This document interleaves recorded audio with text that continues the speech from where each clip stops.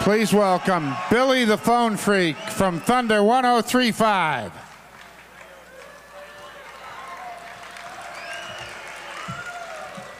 Well, good evening. How y'all doing tonight?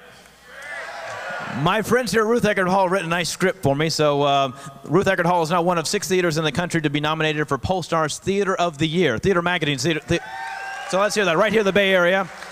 There's some upcoming shows they've got. Meatloaf is going to be here on December 27th. January 9th, it's Huey Lewis and the News. The smash comedy movie Some Like It Hot will be here live at Ruth Eckerd Hall on stage, starring Tony Curtis. So come out here for New Year's, and he's performing here for multiple days thereafter. Jackie Mason and the Prune Danish Tour will be here on February 18th. David Crosby and Judy Collins on January 22nd. So please take a moment to turn off your cell phones and pagers. No photographs or recordings allowed tonight. Thanks for coming to Ruth Eckerd Hall.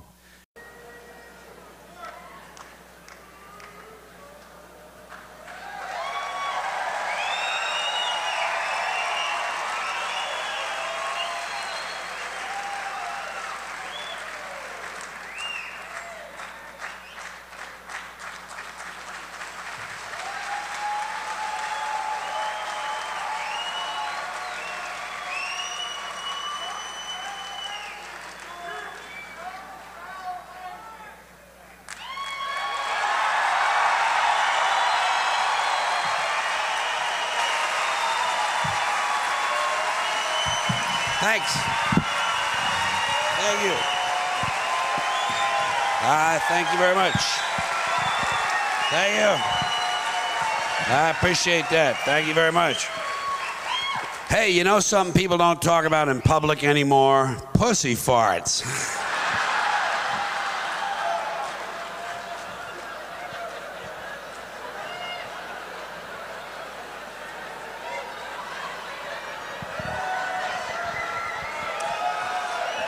Anyway, now listen, I've been out there doing my usual thing, you know, running all around the country, city to city, town to town, theaters, concert halls, casinos, busy as a dyke in a hardware store. All right? And as part of all that activity, as part of all of that, last year, about a year ago, I did my 12th HBO comedy show in the last 25 years. 12 out of 25. Thank you very much. Thank you, I appreciate that. Thank you, thank you, thank you. I try to average about 12 of them every quarter century. And I'm right on schedule. Now, reason I mentioned that, reason I bring that up is because about a little less than half of the material you hear tonight, it will be stuff from that show, the better things I think that I've kept in since that time. And the other portion, slightly more than half, for those of you who aren't into the mathematical thing real deeply, will be newer material that's been written and developed since that time. And I mentioned that, yeah. All right, good. See, that's why I mention it, because some folks like to know those things as the show's getting started. So it's about a half and half deal here. Hey, did you ever notice up on a barn, they got a weather vane up there? And by the way, I don't do transitional material. You probably picked that up right away, huh? Yeah, I just kind of go right into the next topic. And at this moment, we're on barns. But you might have noticed up there on the barn, they got that weather vane, and usually it's a rooster or a cock. You know, it's the same animal, isn't it? It's just a different name for it. You know why they got a cock on a weather vane? Well, it's because if they had a cunt, the wind would blow right through it.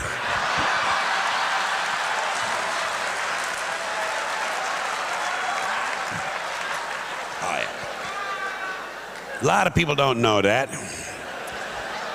That's why I travel around so much. I'm here to entertain and inform. Reminds me of something my third grade teacher said to us one day, you know. She took us all aside and she said, "You show me a tropical fruit and I'll show you a cocksucker from Guatemala."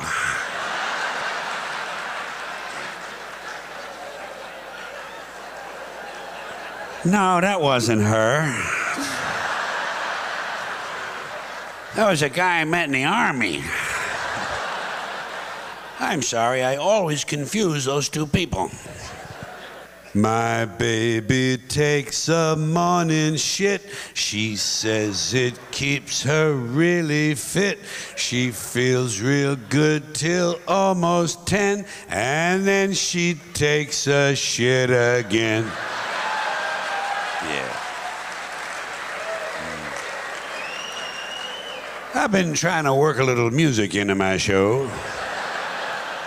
People like variety.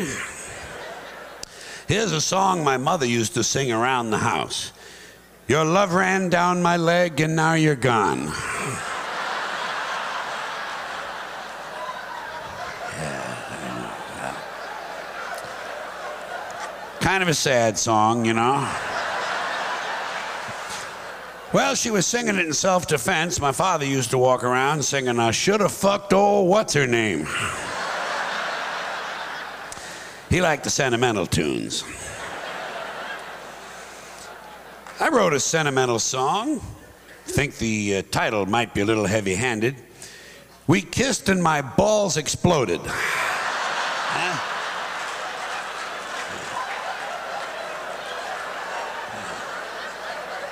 What do you think? Too specific?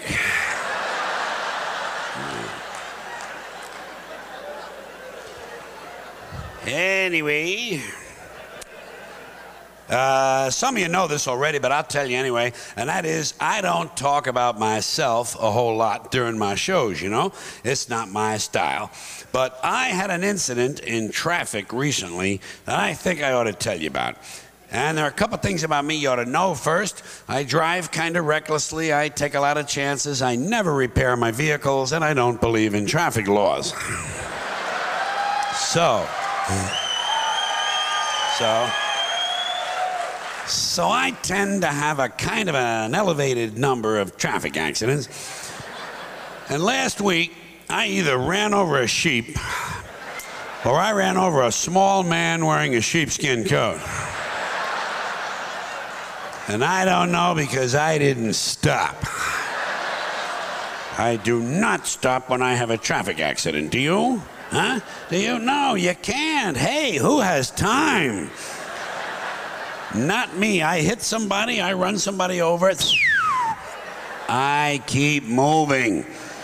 Especially if I've injured someone. I do not get involved in that. I'm not a doctor. I've had no medical training.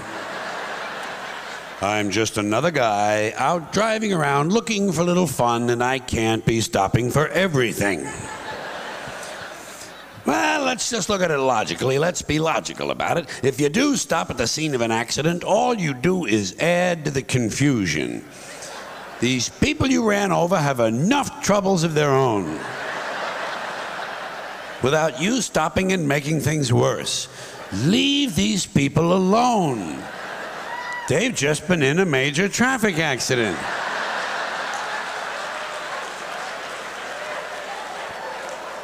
The last thing they need is for you to stop and get out of your car and go over to the fire, because by now it is a fire, and start bothering them with a lot of stupid questions. Are you hurt? Well, of course they're hurt. Look at all the blood.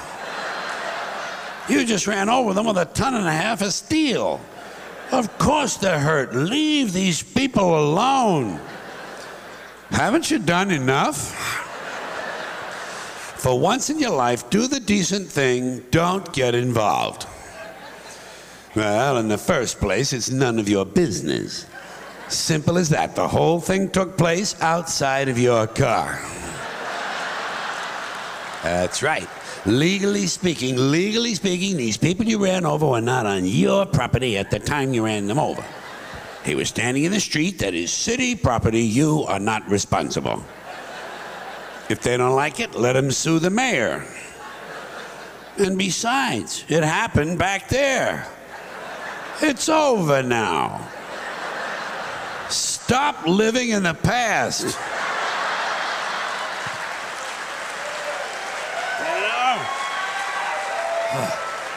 Do yourself a favor, count your blessings, be glad it wasn't you.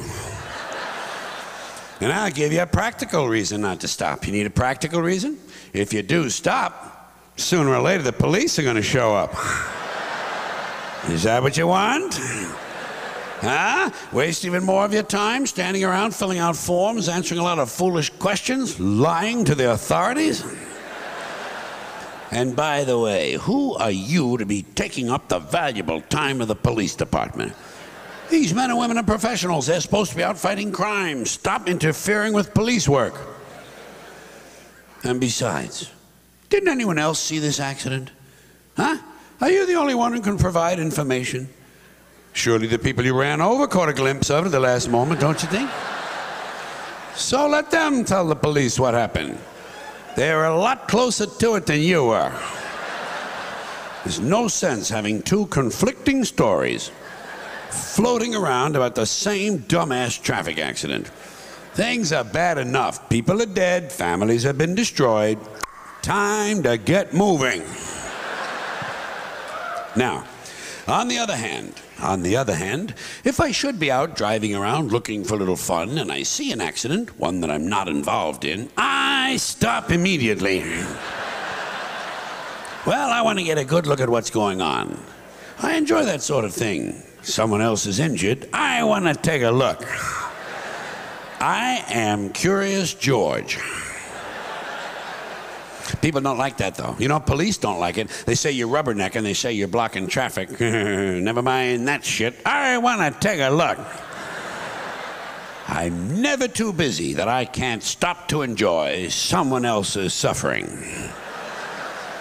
And I'll tell you something else, and you might not like this, but as far as I'm concerned, the bigger the accident, the better it is.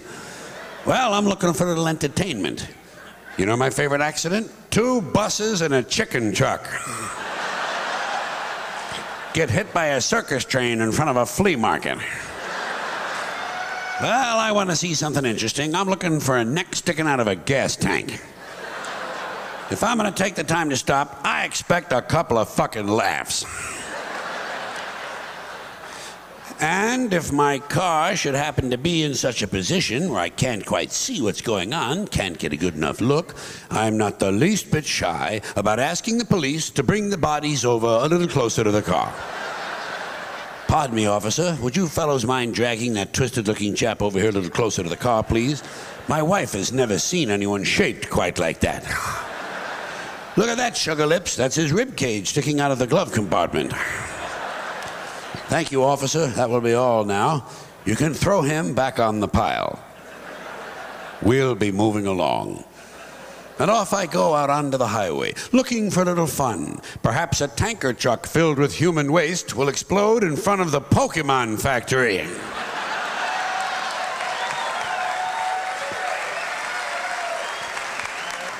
Thank you. I appreciate that.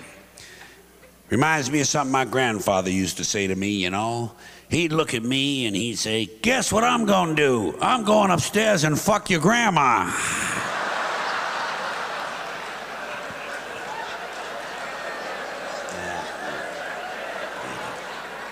Well, he was just a really honest man.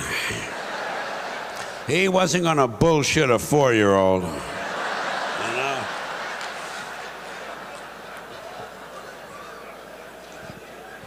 Hey, here's something you guys will recognize. You know the worst thing in the world is when you get the soft skin of your penis caught in the zipper of your pants. Ah, ain't that awful? Goddamn. You know what's even worse? Trying to get it loose. Pulling the zipper in the opposite direction. 'Cause this time you gotta do it on purpose. I say, fuck it, I'll stay home today. Yeah? I'll lock myself in the freezer. Maybe the pain will pass. Here's something you women will know about. Did you ever notice when you're blowing a horse, there's kind of a...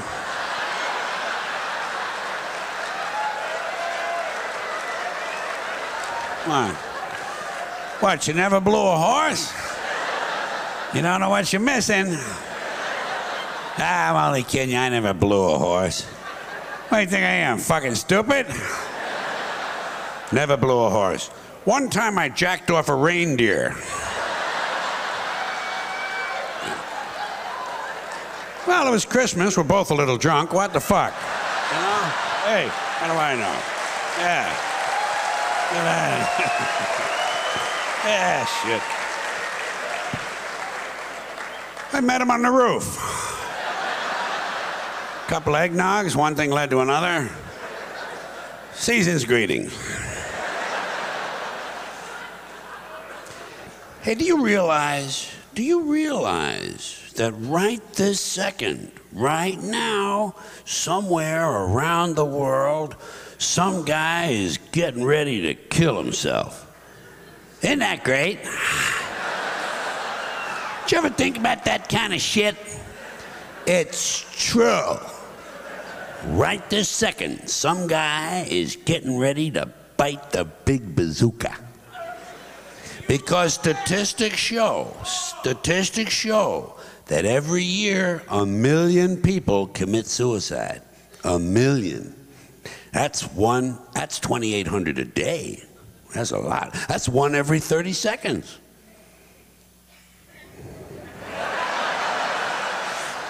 There goes another guy.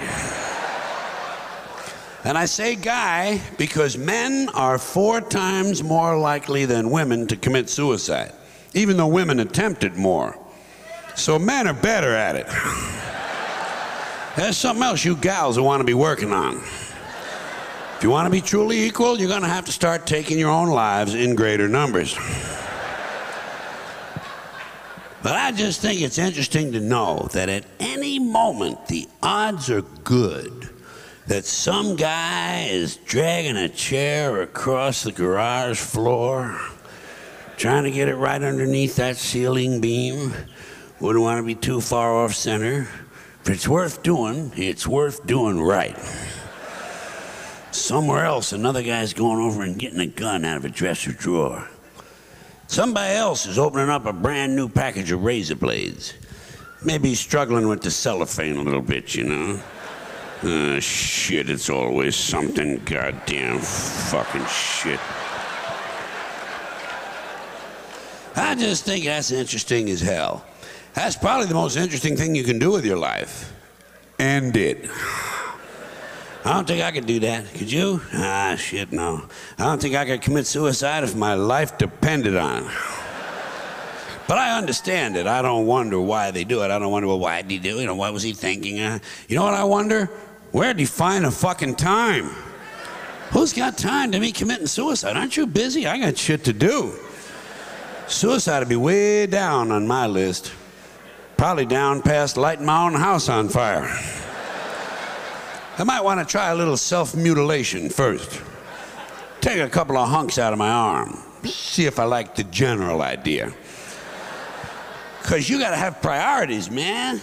And you got to have a plan, too, for something like that. People got a plan. You know, people don't just run out the house and jump off a building. There's stuff you have to decide. Timing is important. When you're going to do it? Well, let me see now. Going to kill myself. When am I going to do this? Wednesday's out. Got to take Timmy to the circus. Survivor's on Thursday. Friday, I got my colon cleansing. Folks are coming over on Sunday. Sunday? By God, that'd be just a thing. Maybe Mom will find my body. Serve her right for fucking me up the way she did. And you got to pick a method. How you going to do it? Well, let me see now. How am I going to do this? Afraid of heights? That's no good. Can't swallow pills. Don't like the sight of blood. Fucking oven's electric. I'd lie down in front of a train, except Amtrak ain't come through here in 30 goddamn years. Maybe I'll just take a gun and shoot myself in the mouth. I suppose I'd miss. People be laughing at me. Suppose I live. I have a big fucking hole in my head. Have to wear some kind of dumbass hat. I guess I'd just hang myself. That'd be good. Gotta get a rope. Shit, it's always something. I got a rope in the garage. I just got a lot of grease and paint on it. Don't want to get that stuff on my neck. Walmart's having a special on rope this weekend. No sense spending a lot of money to kill myself. Then again, I can put it on my credit card. I'll never have to pay the fucking thing.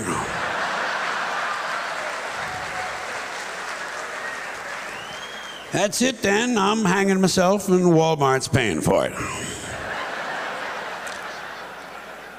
What's next? A note. Oh, Jesus. Gotta express myself. Hell, if I could express myself, I wouldn't be thinking about doing something like this. Where's a pen? Can never find a pen. Told the kids not to move the pen away from that telephone. Goddamn kids. I ought to just kill them too. Make it one of them family deals. Here's a pen. Well, I probably ought to just jam this fucking thing through my neck and get it over with. Let's see now. Where do you put the date? Upper left, upper right? Shit. I can never remember that. Anyway, to whom it may concern. It's kind of impersonal. Dear Marzell. Leaves that to kids. I know. Hey guys, guess what? Keep on reading. How are you? I hope you are fine.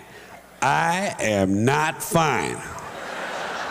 As you can no doubt tell from me lying here dead on the floor. You are the ones who drove me to this. I was doing just fine until you fuckers came along. I hope you're happy now that I'm goddamn dead. Signed, the corpse on the floor. P.S. Fuck you people. That'd be a good note. Well, that'd be all right. You'll bet. I don't think a writer could ever commit suicide, do you? Writer'd be too busy working on the note all goddamn year. Trying to get it just right. Second draft, third revision, whole new ending. Finally turn it into a book proposal and have a reason to live. That ain't no good. I just think that's kind of an interesting subject. I think suicide is interesting, you know? I think most people would agree it's a kind of interesting subject. Most folks, I think, would have a little curiosity about it. I'll bet you could have an all-suicide channel in this country on TV. Well, shit, they got all golf. What the fuck? Huh? Well, you ever look at golf? It's like watching flies fuck. If you can get a bunch of assholes to sit still and watch that kind of bullshit, you know you can get them to watch some suicides. All day long, 24 hours a day, nothing but suicide. One guy after another killing himself right on TV. Must die television. You'd get a lot of people watch that shit. You'd get a lot of people volunteering to be on there just so their friends could see them on TV. People are fucking goofy. You get a lot of people volunteering. You get all them leftover assholes from Let's Make a Deal. Oh, shit, they'd be lined up around the block. They're putting on funny makeup and costumes and capes and shit, calling themselves Captain Suicide. You know, big guys would be competing for most unusual method. People be jumping off of barns, lighting themselves on fire, putting rat poison on a hot dog, drinking, mopping glow. You'd probably have some weird fuck show up who figured out how to kill himself with dental floss and a crossbow. People are fucking goofy. I'll bet you could find a married couple in one of them trailer parks somewhere who'd be willing to sit in a love seat and blow each other's heads off with shotguns while a love song is playing. People are nuts. This country is full of nitwits and assholes. Did you ever notice that? Nitwits and assholes. Oh, shit, yeah. Oh, God. And they all vote. Yeah, they're the only ones who vote. You can see that from looking at the election returns, who's doing the fucking voting. It sure ain't me out there taking part in that fucking charade. Oh, that's all who vote. And you know those people on the Jerry Springer show? Those are the average Americans. Yeah, below average don't get on the show. Below average are sitting home watching that shit on TV. Waiting to go out and vote, looking at their sample ballot. People are fucking goofy. Now listen, you know, if you're going to be on TV and you're going to put a program on TV, you have to think about sweeps month. Sweeps months, there's more than one of them. Everybody knows about what that is now. It's those months of the year when the networks put on all their big stars and their biggest presentations, try and grab all the ratings so they can change their advertising rates. And you'd have to compete with that. So I think on the All Suicide channel, you'd want to go with mass suicides. Big fucking promotions, you know? Here's one idea. You know, we got a lot of hopeless fucks in this country. Got a lot of, yeah, there's a lot of, I call them dead enders. People ain't got nothing to fucking, you know, live for or nothing. There'll be a lot more of them too, by the way, as soon as the rest of this fucking depression hits, for sure. Yeah, Wall Street ain't finished with you assholes. You know that, don't you? Nah, they're just waiting in the wings. Give you a little breather for the holidays. They're going to come after you. Listen, they already got your fucking retirement money and your stock shit and everything. They're coming after your fucking house next. Isn't this housing bubble nice? Oh, low interest rates, high housing prices. Yeah, right in the fucking asshole. 2 years from now, you watch. These cocksuckers, they'll buy the country back a dime on a dollar. They do it every 30 or 40 years. Anyway, by that time, there'll be a lot of hopeless fucks. Then there'll be a lot of people walking around bumping into each other, talking to themselves and all this kind of shit. We already got a lot of them now. First of all, you got all these homeless fucks. Then you got these people, condemned prisoners and life sentence people who got no fucking future. And you got a lot of terminal patients, people who know they're going to fucking die. And then there's these people who've been watching television. They saw a commercial that told them they were clinically depressed, so they're taking pills for that shit. And there's a lot of these hopeless fucks. I'll bet you in this country, you could get about 500 of these hopeless fucks and get them to hold hands and jump into the Grand Canyon. I bet you, yeah. Yeah, I bet you. For money. Oh, shit, you gotta give them something. Oh, you gotta, yeah, Americans will do anything, but you gotta give them a goddamn toaster. Put little cameras on their heads, tell them it's jump cam. They like that shit. Maybe you can get a bunch of these Christian assholes to do it and call it Jump for Jesus. Sure. Hey, yeah. Hey, they all want to die and go see Jesus anyway. Give them a helping hand. Go on, you Christian fuck. He's at the bottom of the canyon. Go on down there. Look around for him. He's the one who's glowing. He's the glowing man. Ah, they like that shit. Now listen. You'd have a lot of fun with a channel like this. And here's the deal, though. If you didn't want to go with cable, you wanted to broaden your audience, then you got to go to the broadcast networks, and you're going to look for something like Fox. This is a Fox show, if I ever heard one. It's a Fox reality show. You get Budweiser to sponsor it. Budweiser and a whole lot of car companies, so the kids can be thinking about drinking and driving at the same time. That's always a good idea. And naturally, if you're going to be on TV of any kind, you got to go for that younger demographic. That's who those advertisers are looking for. 18 to 25, 18 to 31, whatever the heck it is. You know, it's all these different kind of, but they're all young. And that means you got to get a lot of young people interested in suicide. You know how you get young people interested in suicide? You don't call it suicide. You call it extreme living. Ah, yeah. Young people like suicide anyway. It's the third leading cause of death between 15 and 24. Did you know that? Third. It's 9th in the general population. That'll give you an idea how much they like this shit, especially these young males. These adolescent boys, teenage boys, a lot of them kill themselves when they're jerking off. Did you ever hear about that? It's one of those things Americans don't handle too well, so we don't talk about it a whole lot. But it's out there, and it's extremely common.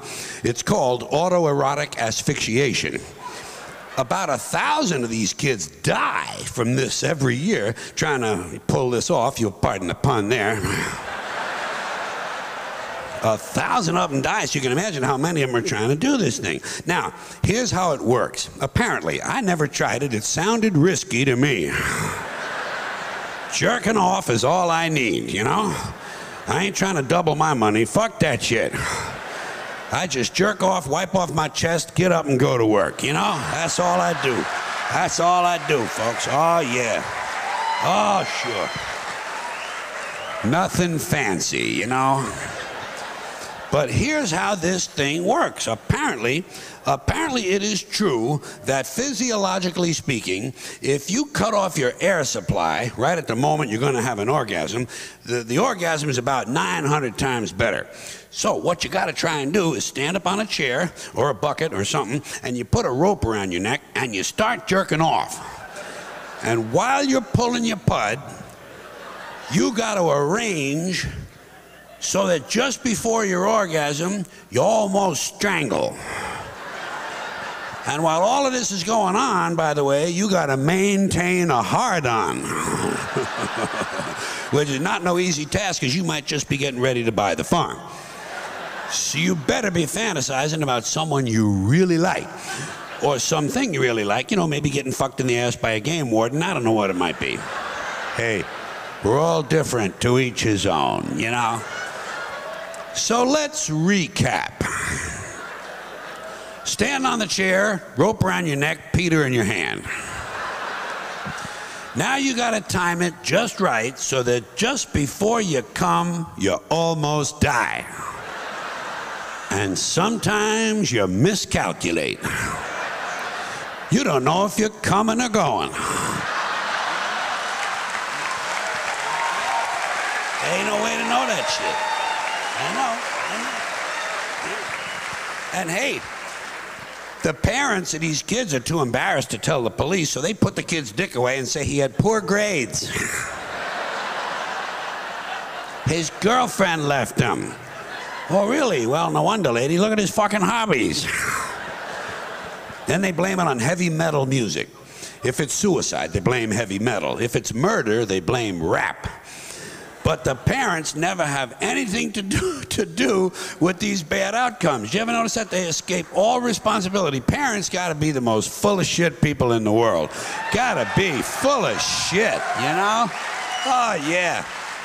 Oh, hey, if a kid's a winner, I mean, if a kid's a loser, they had nothing to do with it. But if he's a winner and he's got big, good grades and he's out there getting scholarships, boy, they're the first ones out front waving their hands and taking fucking credit. I guess it's a nice state of mind if you can talk yourself into it. Anyway, these are the kind of things I think about when I'm sitting home alone and the power goes out. These thoughts come into my head. Some of them are a little weirder than others. I acknowledge that. I was thinking about all the younger women who got buried today. Did you ever think about that? Probably not. But I was thinking about all the younger women who died 3 or 4 days ago and got buried today. And some of them had a bad heart, you know. Some of them had a bad kidney. But a lot of them had perfectly good pussies. Good pussies, nice tits, reasonably tight assholes, going to waste in the ground. It just seems a shame to me that some fine young pussy should be rotting away 6 feet under. Because you'd think that if you can donate a heart, you know, yeah, to someone who needs one, there ought to be a way to recycle some of these pussies and get them to people who need them. Some old guy living up in the mountains. Wow. Holy shit, look at this fucking thing, goddamn. Well, thank you very much, I appreciate that, hey? Hey, this is better than Publishers Clearinghouse. Hey, you ain't got a red-headed one of these by any chance, do you? Oh, no, I didn't think so. I ain't never run into one of them myself. Thank you very much. I appreciate that.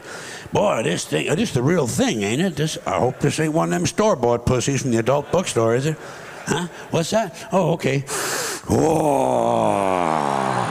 Jesus. Oh, shit. Oh, no, I recognize that son of a bitch anywhere. That's the real thing. That's straightening out my nose hairs. I better get the hell home and get this fucker into the fucking refrigerator. The Save a Pussy Foundation.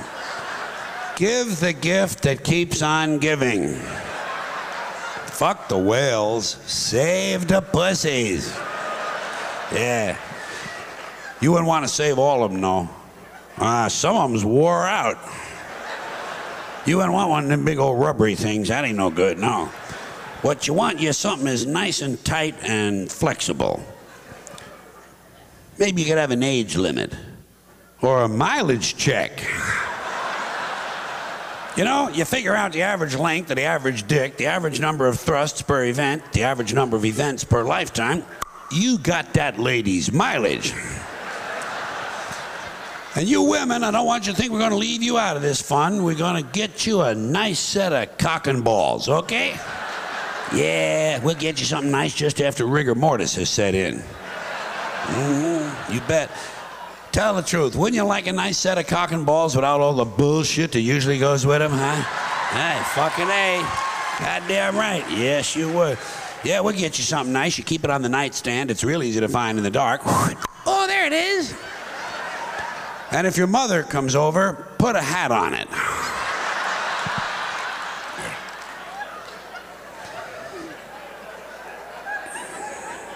Then I was thinking about stuff you don't want to hear, you know? There's certain things in life you don't want to hear. Like, let's say you're a young man and you got a fiancée and she hasn't met your folks yet. So your folks invite the two of you over to dinner at their house Sunday evening at 7 o'clock to meet your fiancé. And everything's going along real nice. And halfway through dinner, your fiancé stands up and says, "I'll be right back. I gotta take a fucking dump."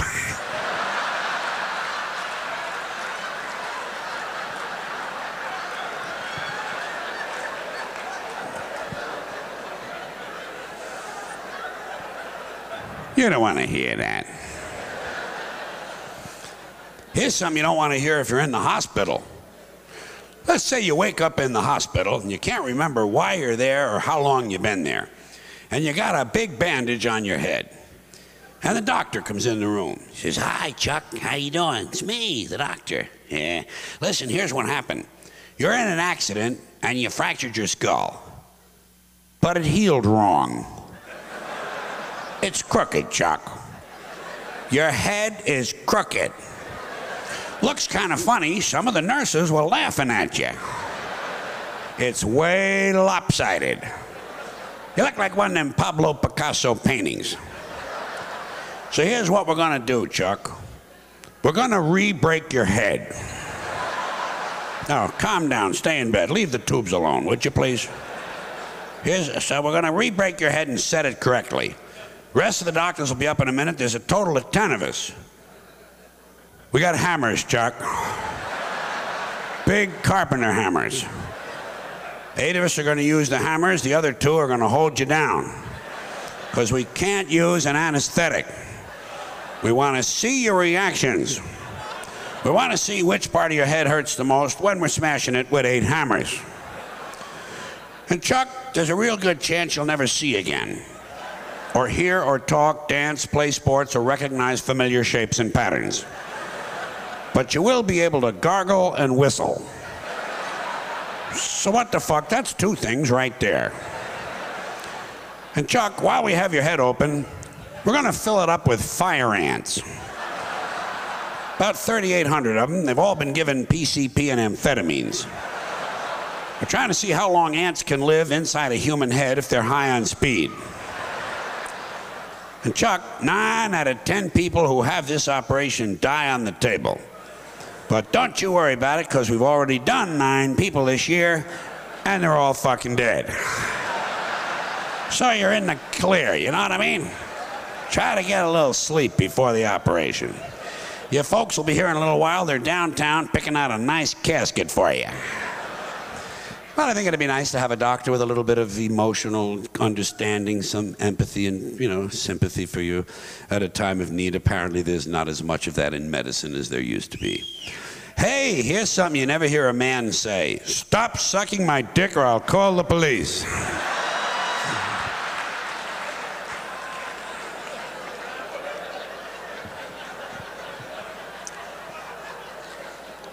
Here's a little fun you men can have. This fun for the guys. You go in a drugstore and you pick out a big box of condoms. About, 32 of them or 64, big size of them. And you go over and find a female clerk. You say, "Pardon me, ma'am. I wonder, would you happen to have this same item in an extra large jumbo? Kind of fat and thick, real long with maybe a bend in the middle?" These little ones are hard to get off. They pull on my ball hairs.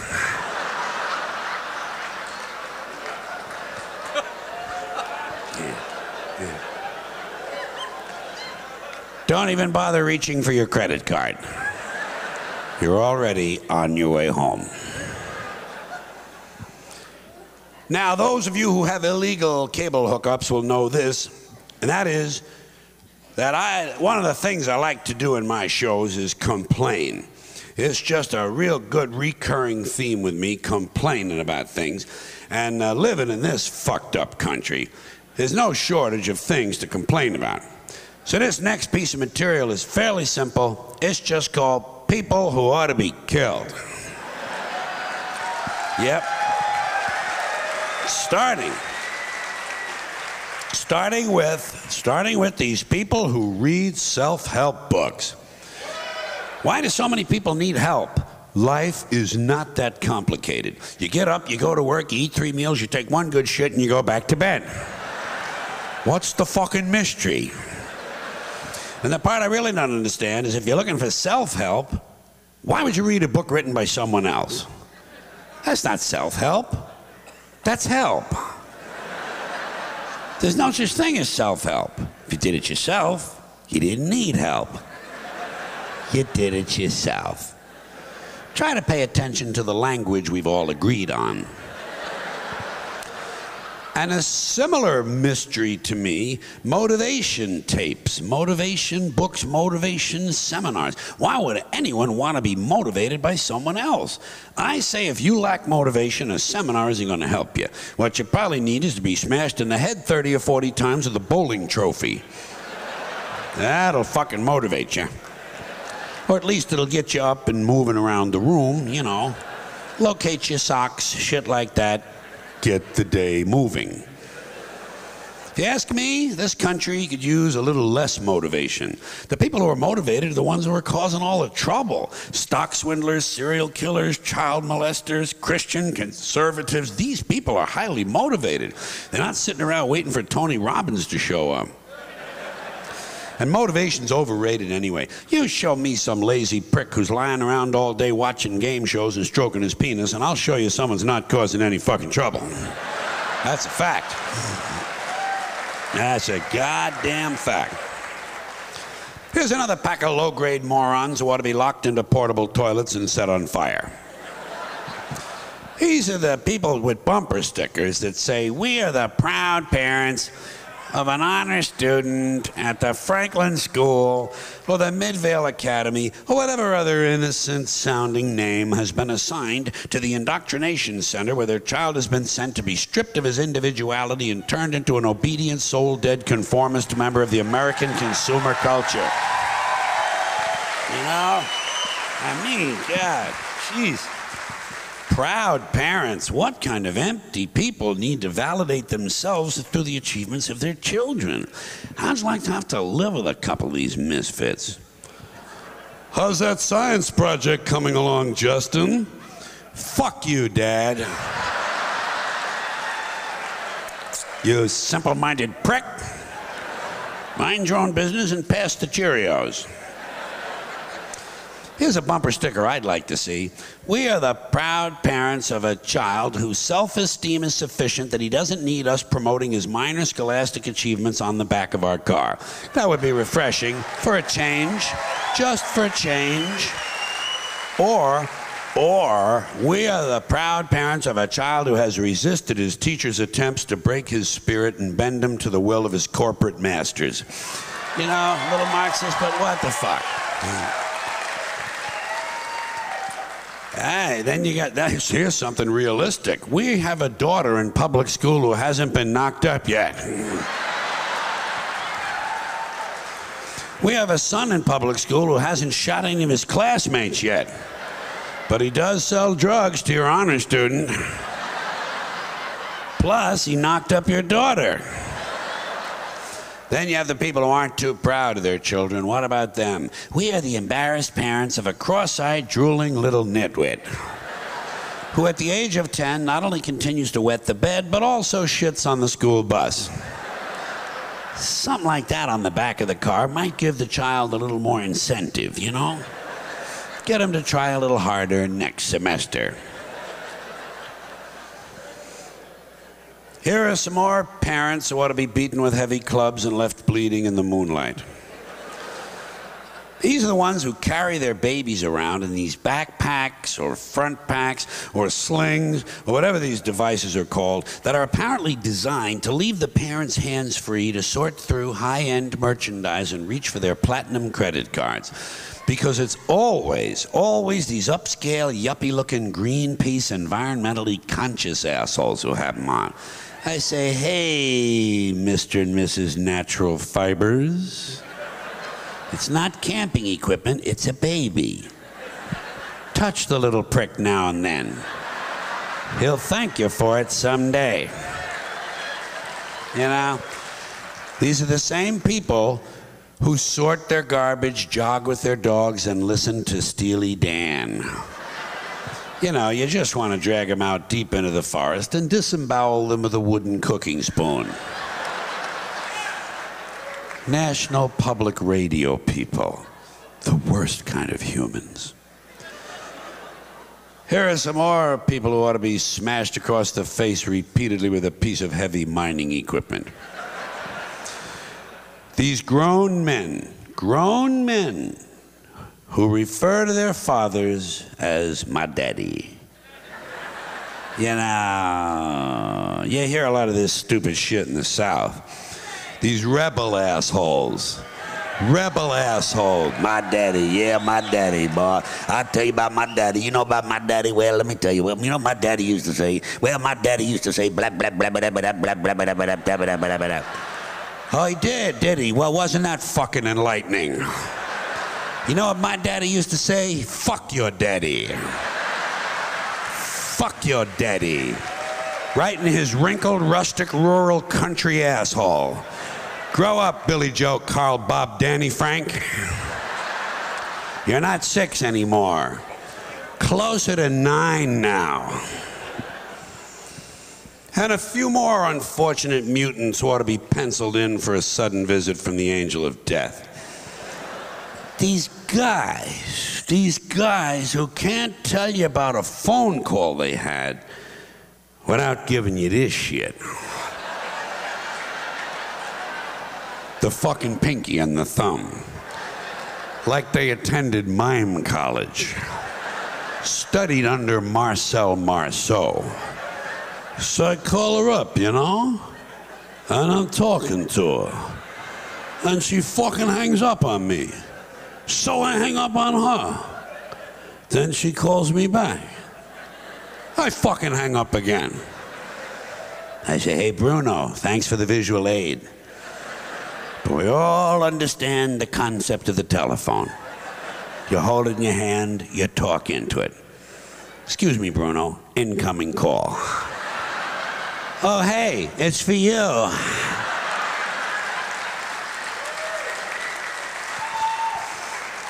And a few more pus-headed telephone cretins. These self-important techno-dicks who walk around wearing these hands-free telephone earpieces or headsets. You know, Mr. Self-Important doesn't want to be too far from the phone in case Henry Kissinger calls. He's got the Dalai Lama on call waiting. I say, hey, spaceman. As long as your hands are free, reach over here and fondle my balls, would you please? Huh? Come on. Come on. Come on. Mr. Early Adopter. I need this guy like I need a third asshole. And answering machines. Answering machines starting with these people who think it's cute to let their children record the outgoing message. And you can't understand a word of it because the kid's a fucking imbecile. Hi, my name is Stacy. I'm 5 years old. My mommy and daddy are at home. Beep. Here's my message, Stacy. I'm coming over to your house with a big knife. And I'm gonna kill mommy and daddy.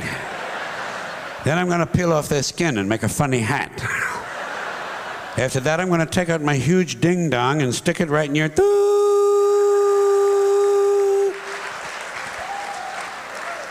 These are the same people, same ones who at Christmas time send you pictures of their children. Pictures you didn't ask for and you don't want. But it is fun throwing the pictures away, isn't it? I don't even look at the fucking Christmas cards. Who's this? Luann is 12 this year. Fuck Luann. I give a shit how old she is. Does she have any tits yet? Send me a picture of Luann's tits. Then I know I'm going to have a happy new year, too. And then, just to compound your holiday pleasure, they enclose a family newsletter. Just what you're hoping for. News about losers. We're so proud of Brad, he's been accepted into dental school. Yeah, in the Philippines. After 4 tries. Fuck Brad and everybody who looks like Brad. Judging from his picture, I think he's jerking off too much. Keep him away from Luann.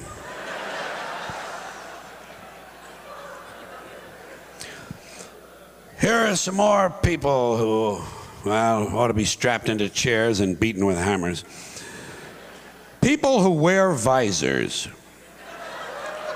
What the fuck is the point in wearing half a hat? Either get a hat or don't. No one's interested in the top of your head. Go back to the store, tell them to give you the rest of the hat. They cheated you. Better still get yourself one of them little Jewish hats and sew it to your visor. Then you got yourself a full-fledged fucking hat, my friend. And a few more musical vermin whose mothers we wish had had medical plans that included abortion. These singers who think they're so special, they only need one name. Bono, Sting, Jewel, Tiffany, Prince. What a crock of shit. Get a fucking last name, would you please? Yeah. You're so special. I got a nice 2-word name for you. Pretentious cocksucker. How you like that? Bono, Sting. It's not bad enough these assholes' music sucks, but with no last name, you can't find out where they live to throw a fucking bomb through their window, you know? Jesus Christ. Yeah. Well, it's frustrating if you care about music.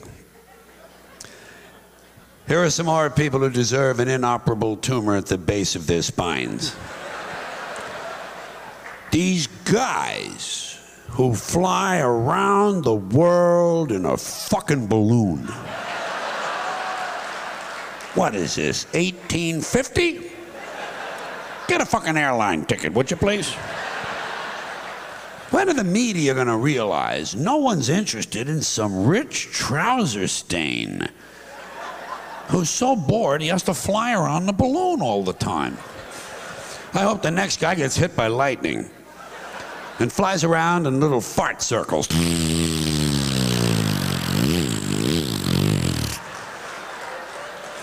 And lands in a sewage treatment pond and sinks with the rest of the turds. Mr. Lighter Than Air. Here's another pack of jack-offs who ought to be strangled in front of their children. People who pay for inexpensive items with a credit card. Folks, take my word for this. Raisinets is not a major purchase. Get some fucking cash together. No one should be paying a bank 18% interest on Tic Tacs. And you're holding up the fucking line, too. Some dorky-looking prick with a fanny pack waiting to be approved for a bag of cheese doodles.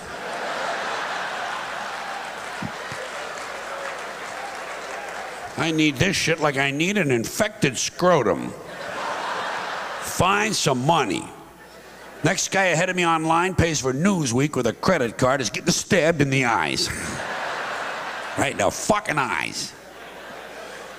And I'm getting pretty sick of guys named Todd. You know, it's just a goofy fucking name. It's goofy. Hi, what's your name? Todd. I'm Todd. And this is Scott. And Blake and Blair and Blaine and Brent. Where are all these goofy fucking boys' names coming from? Taylor, Tyler, Jordan, Flynn. These are not real names. You want to hear a real name? Eddie. Eddie's a real name. Whatever happened to Eddie? He was here a minute ago. Joey and Jackie and Johnny and Phil, Bobby and Tommy and Danny and Bill. What happened? Todd. And Cody, and Dylan, and Cameron, and Tucker. Hi, Tucker, I'm Todd. Hi, Todd, I'm Tucker. Fuck Tucker, Tucker sucks. And fuck Tucker's friend, Kyle. There's another soft name for a boy. Kyle. Soft names make soft people. I'll bet you anything that 10 times out of 10, Vinny, Nicky, and Tony will beat the shit out of Todd, Scott, and Kyle. Any fucking day. Any fucking day. You betcha. You betcha. Here are some more people with missing chromosomes who ought to be thrown screaming from a helicopter. Gun enthusiasts. You know, don't you just love this self-description? This is what they call themselves. I'm a gun enthusiast. Oh, yeah? Well, I'm a blowjob enthusiast. You want to see me shoot? Cock this and I'll discharge a load for you. And I'm not against guns. I'm not one of those mindless Hollywood cocksuckers. I'm not against guns. I'm not against bullets. I'm not even against people shooting each other. You know, shooting someone is part of the American dream. I don't care who it is. Parents, teachers, kids, fuck them. Let them get shot. Doesn't disturb me in the least. But, speaking of mindless Hollywood cocksuckers, before Charlton Heston became president of these ridiculous lunatics in the NRA, they had a different guy. He's still one of their major spokesmen. His name is Wayne LaPierre. What kind of a name for a gun nut is Wayne LaPierre? Doesn't this sound a little fruity to you? Hi, I'm Wayne. I'm a gun person. Bang, bang.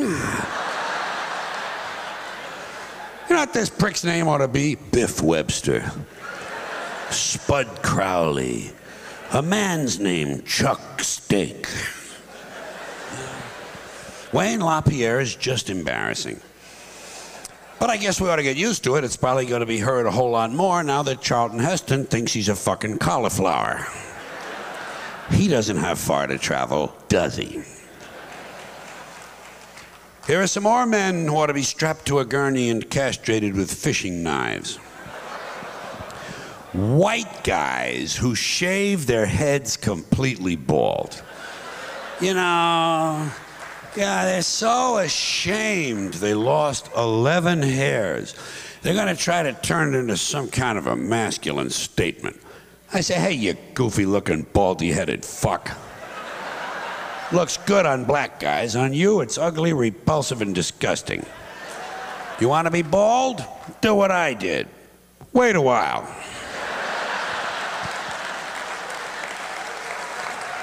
Meantime, there's no excuse for running around looking like a freshly circumcised dick. And just to kind of wind up this little litany of complaining, this is about some social criminals. These people in the space program, nassholes, I call them. In case you haven't heard, The latest disaster for the rest of the universe is that the United States is going to go to Mars. Okay? Oh, yeah. Oh, we're going to go to Mars, and then we're going to colonize deep space with our microwave hot dogs and plastic vomit, fake dog shit, cinnamon dental floss, lemon-scented toilet paper, edible women's panties, sneakers with lights in the heels, and all these other impressive things we've done down here. But let me ask you this. What are we going to tell the Intergalactic Council of Ministers the first time one of our teenage mothers throws her newborn baby into a dumpster? Huh? How are we going to explain that to the space people? How are we going to tell them our ambassador was late for the meeting because his breakfast was cold and he had to spend half an hour punching his wife around the kitchen? And what are they going to think when they hear it's just a local custom that over 80 million women in the third world have had their clitorises forcibly removed to reduce their sexual pleasure so they won't cheat on their husbands? Can't you just sense how eager the rest of the universe is for us to show up? Can't you see them out there? Thank you. I appreciate that. Thank you very much. Hey, son, you know something bothers me? When I'm flying first class and some guy from Coach comes up and takes a shit in our bathroom. You know, I say, get back to your filthy Coach toilet with the tampon sticking out of the commode. Don't be coming up here trying to upgrade your feces. Your super saver feces. Well, I think most people know by now, caviar feces smell much nicer than bologna sandwich feces. It's unfortunate, it's not nice to say, you don't like to point out class distinctions, but it's a fact. It's a function of socioeconomics. It's called the fecal differential. It has to do with diet as it relates to income. The lower the income, the worse the diet, the more disgusting the feces. And the same thing is true of farts. And the worst farts of all, the most horrifying farts in the entire travel experience can be found in the economy section of any plane coming in from the third world. It is fucking torture back there. Underdeveloped country farts. Those people have farts that could kill cancer. The kind of fart that comes in handy if you have something that needs welding. The kind of fart that if you let one go at home, 30 minutes later, your plants are all yellow. The kind of fart that after 2 or 3 days, you begin to realize there are no more birds in your neighborhood. A fart that would eat the stitching out of Levi's. Can I get away with one more fart joke here? All right. The kind of fart whereby the Centers for Disease Control declares your pants a level 5 biohazard. And what happens? What happens on these third world airplanes is that in the economy section, about an hour after the meal service, they quite often have these life-threatening fart emergencies. The FAA calls them TFIs, toxic flatulence incidents. The airlines call them code browns. Just as a hospital has a code blue, they have code brown, code brown. If you ever hear that sound, do not inhale. You are in a code brown. And the worst place to be, the most dangerous part of the aircraft during a code brown is in the last 3 rows. Because what happens is, and this is simple physics, these planes get flying so fast that all of the most vicious, lethal, volatile, flammable, unstable farts get pushed toward the back of the airplane where they become compressed and they build up pressure. And they build until they reach critical fart density. CFD. And they continue to build throughout the entire flight until finally some kid turns on a Game Boy and boom! The whole back end of the plane blows off. And you know who gets blamed? Osama bin Laden. These poor terrorists get blamed for explosions that are nothing more than spontaneous, random, intermittent cabbage fart detonations. And the FBI doesn't know this. A pack of fucking nitwits you have protecting you. They're looking for explosives. They should be looking for minute traces of rice and bok choy. These are the kind of thoughts that kept me out of the really good schools. and prevented me from moving swiftly up the corporate ladder. Because I was always complaining about something, you know? Always finding fault. You know something else I'm getting tired of? Songs. There's too many fucking songs. Jeez, that's all you ever hear is a song. You know how many songs there are? Well, every year 25,000 CDs come out. 25,000. So even if you threw out half of the titles and said, well, they're old songs being re-recorded, and you stayed real conservative and you said, well, maybe 8 songs to a CD, that would still be 100,000 new songs every year. 100,000 one year, that's all, and that's just this country. There's 185 other countries out there, all of them pumping out songs. Probably not a lot of snappy tunes coming out of Afghanistan these days. But some, there's gotta be some. I'm telling you, it adds up. I'll bet you if there was a way you could do it, and you could count every song that's ever been written in the history of the world, in every culture, by now, there's gotta be 15 million songs. Easy. Gotta be 15 million. Isn't that enough? Don't we have enough fucking songs for you people? Are you telling me you're standing in the shower and with 15 million songs floating around out there, you can't think of something to sing? You gotta have a brand new song. And they're always love songs. That's all you ever hear is these goddamn love songs. Can't somebody write a song about something else? Everything's a broken heart. Broken heart, broken heart. Fuck that. What about a fractured cheekbone? Or a punctured lung? Huh? Wouldn't you like to see some good-looking chick with big tits and long hair stand up on stage belting out a song about a punctured lung? Would sure make my fucking weekend. No one is writing these songs. How about a song about a fire in a daycare center? All right, a nursing home. Okay, a church. A crowded fucking church. How about a song about a guy who gets his legs caught in a wood chipper? Oh, you're sensitive. Here's a nice one. Family of 4 comes home from vacation at Disney World and finds 27 bodies decomposing in the living room. And they all have on Santa Claus suits. I'm telling you, I think we're passing up a lot of really good topics that would make terrific fucking songs.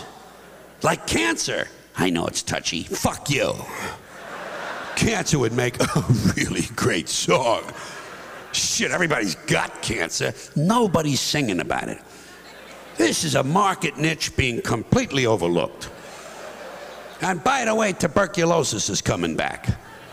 Huh? Here's another musical opportunity. Wouldn't you like to hear a song with a whole lot of coughing in it? You never hear that. All you hear is these love songs, emotional pain. You know something? The last thing I'm interested in is someone else's emotional pain. Don't be singing about your pain. Unless it's cancer pain. Then you can sing about it all you want. In fact, you can scream about it for all I care. That's not a bad idea. How about a nice 3-minute song of some guy screaming with cancer pain? I know it's touchy. Blow me. It will make a terrific fucking song. And in this sick, twisted, corrupt culture, it will be the #1 song of the year, I'll guarantee you that. That's all you'd ever hear on the radio for 6 or 8 months. And that's just one cut. You could do a whole CD. Diseases on parade. First cut, cancer. Second cut, tuberculosis. 3.5 minutes of solid coughing. And you structure it like a real song. Starts off slow with the introduction. Guy's just clearing his throat. Then you get to the first verse. Kind of a dry cough, non-productive. And you get to the second verse, the song begins to build. And you get to the chorus, and the guy's coughing louder and louder and harder and harder, and he's choking and wheezing and gasping and panting, and you can hear the fluids in his lungs. And now he's doubled over trying to catch his breath. And finally he goes into one big, huge, uncontrollable, spasmodic coughing fit, and he pukes all over the microphone. That would be the climax to the song. And maybe you could even make it interactive with a CD-ROM, and the guy could puke right in your living room. Yeah, you'd probably need special speakers for that. I don't know, I'm not into the technical stuff. I'm more of an idea man. I'm a concept guy. You know what I am? I'm a visionary. I'm a fucking visionary. I'm always thinking. I'm always fucking thinking. Especially when I'm alone. Now, you're probably saying to yourself, what the fuck does this guy think about when he's alone? If this is the shit he's willing to say in public, What kind of garbage floats through this asshole's mind at home? Well, I'm gonna tell you. You asked. I'm gonna tell you. You know what I think about when I'm alone? The First Enema. Huh? Yeah, that's right. The First Enema. I don't think about it all the time, you know. But a lot. Maybe 30, 40 times a day. That's not too much, is it? I don't dwell on it. It's just a quick thought. But let me ask you this. Did you ever think about that? Huh? Did you ever think about the First Enema? No. You know why? No vision. No fucking vision. Me, I'm always thinking. And one time I thought about the First Enema. Here's the way it happened. One day, me and my friend were giving each other an enema, okay? What? He's my friend. Leon. Hey, what are friends for? If you can't give each other the occasional enema. So me and Leon are giving each other enemas, and at this particular time, it was my turn. So I'm kind of relaxed. I'm draped over the end of the living room couch, and I'm reading the food section of the newspaper. Always looking for a good veal recipe. And me and Leon are talking back and forth. You know, we're talking about everything. We're talking about hockey. We're talking about the NASDAQ. We're talking about how sometimes if you rub your eyes real hard, you can see kind of a checkerboard pattern. And we're talking away, and suddenly, out of the blue, I turned to Leon. Well, I couldn't turn around all the way. But kind of over my shoulder, I says, "Hey, Leon, I wonder whoever came up with the First Enema." Well, he flipped. He practically dropped the equipment he was holding. And that thing is heavy. It's a fire hose. Number 12 with a zoom nozzle. But it leaves you feeling really refreshed. So me and Leon spent the rest of the time talking about the First Enema. Because here's the interesting part. There had to be a first one. Had to be. Everything has to happen once for the first time. Some guy who just sitting there had to think of the enema. And I'm sure it was a guy. This does not sound like a lady's idea. Some guy, long time ago, too. He's probably carving spear tips that day. Maybe he's making a little fertility fetish for his girlfriend. Suddenly, he thinks to himself, "I think it would be a really great idea if I would squirt a whole bunch of water up my ass. And then just let it all run out on the rocks. I'll bet I would feel a whole lot better if I did that." And then, after he thought of it, dig this, after he thought of it, then he had to explain it to the rest of the village. And test it. An idea like that, you're gonna wanna test. And you probably wanna test it on someone else. I'm sure you wouldn't try it on yourself. And wouldn't you have to be subtle? Don't you think you need kind of a subtle approach? "Hey, Joey, turn around, I got a surprise for you." "Whoops, I dropped my rock. Would you pick it up for me, please?" "Okay, hold still, Joey." "It's okay, it's all right. Now just breathe in and out, breathe in and out, breathe in. No, through your mouth, Joey, through your fucking mouth, will you? Jesus Christ. It's okay, Joey, it's a new thing. It's called the enema. I thought it up today during lunch." "Yeah, I had the veal." "Joey, tell the truth, did you like it a little bit?" "I kind of got a kick out of it myself." "You want to go again?" "I don't blame you. That was pineapple juice. And sand." "Joey, guess what? We're engaged." "I'm only kidding you. Look, I'm going home, wash off my legs. I'll see you at the dance." Some guy had to think of that. Some guy. How? Why? Why would it even enter your fucking mind? I'll tell you why. Because the guy was thinking big. He was a visionary. Probably made a fortune. It's a big business now. They call it colonic irrigation. Oh, it's big in California. All over California, people squirting something up somebody's ass. and getting paid for it. Know what I'm waiting for? Enemas Online. Electronic digital enemas. e.nema.com.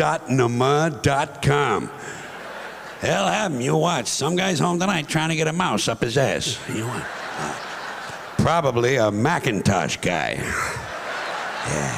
Yeah, because we're always fucking thinking. We're always ahead of the curve. Good ideas. That's what this country's based on, good ideas. I got a lot of good ideas. You probably picked that up right away.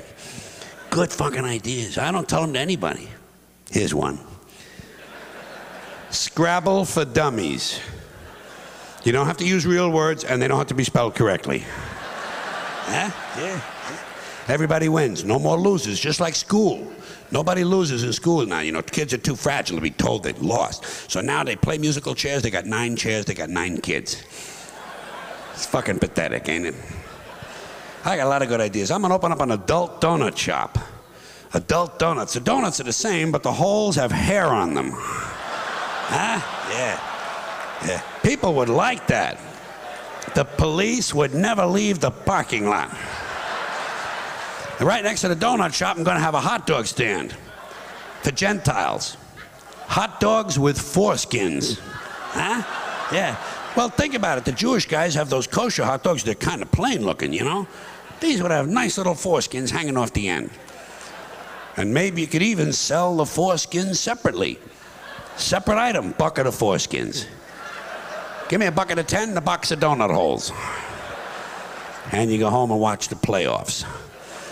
Good fucking ideas. I'm gonna open up a pool hall. You know what I'm gonna call it? Quit breaking my balls. Huh? Yeah, I know. Well, you gotta have a catchy name. Brand names are important, and brand names have changed a lot. You notice? Used to be simpler. Johnson & Johnson, Smith Brothers. Now you got things like, I can't believe it's not butter. And even they have something new coming out. It's called, I sure hope the fuck this ain't lard. There's also a new instant soup on the market. It's called Make It Yourself, you lazy prick. Names interest me. I'm thinking of moving to Nevada, where prostitution is legal, and opening a bed and breakfast called the Cock and Muffin. Huh? Would you go there? You come there, I'll guarantee you that. And thanks for coming here tonight. I appreciate that very much. Thank you, everybody, very, very much. Thank you. I appreciate it. Thank you.